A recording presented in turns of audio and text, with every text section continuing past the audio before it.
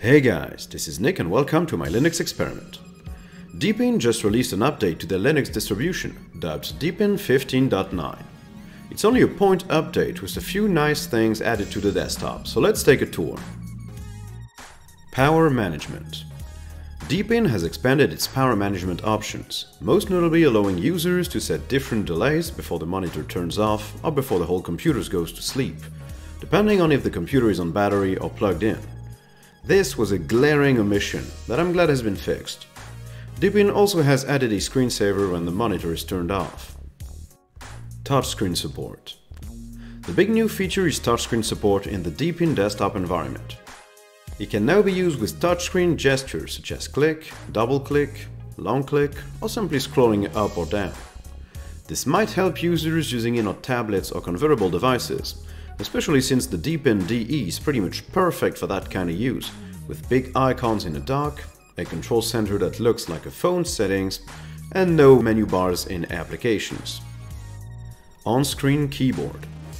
Deepin now ships with an on-screen keyboard called Onboard. It can be set to automatically pop up when editing text, making it start hidden, and is a very configurable beast in general. Options include setting transparency, choosing a layout to use between a few different ones with a custom Deepin layout, theme selection, which even has a Model M lookalike theme, snippets creation to make typing long words easier, as well as enabling sound on keystroke or even changing the behavior depending on the mode you're using your convertible device with. Combined with the touchscreen support, this should make Deepin a strong candidate for any tablet or convertible device. Various improvements. Deepin 15.9 also adds the ability to change the Grub background page, just by dragging an image in the small visual representation of Grub in the boot menu settings. This is a nice touch, even though most users won't spend too much time on their Grub screen. Deepin Movie now has better handling of subtitles, with improved fonts being used, and the screen won't turn off while you're playing a movie. The Deepin terminal tabs can be closed by middle-clicking on them, and the Archive Manager now defaults to zip compression. Finally, the Deepin File Manager can now preview GIFs.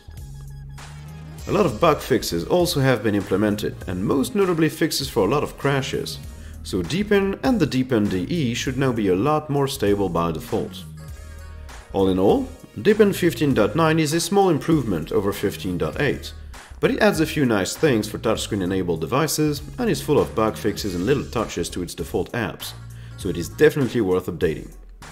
Existing users of Deepin can simply go to the Update menu of the desktop and start downloading. Don't forget to switch servers if you're still using the Chinese ones and you're living somewhere else, because you can really speed up download times. I hope you guys enjoyed, and I'll see you guys in the next one.